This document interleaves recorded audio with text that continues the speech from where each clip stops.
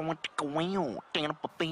to this MacHelpers video tutorial on using FaceTime for the iPad. Go ahead and launch your FaceTime app. This is a very quick and straightforward app to use. You're going to notice as soon as you launch it, you're using the front camera. So you can see my hand coming over the top of it. And you're going to see you've got your contacts over to the right.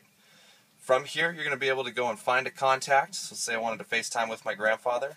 It's going to pull up his contact information. I can send him a message, or I can just go ahead and FaceTime him from here.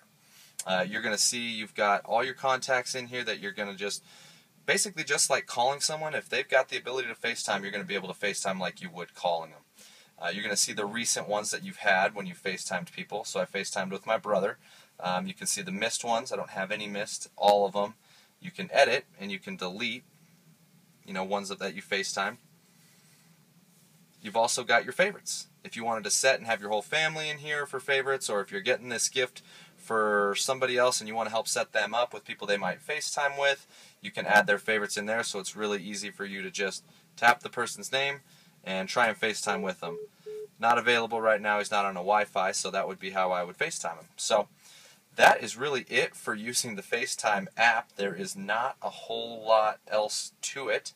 One of the great features of using the Apple products is that you can FaceTime anyone with an Apple device, computer, iPad, iPhone, iPod Touch. Makes it really great for staying in touch and helping people not miss out on some of the exciting moments in life because they are you're separated by some a certain amount of miles. So start using FaceTime and enjoy.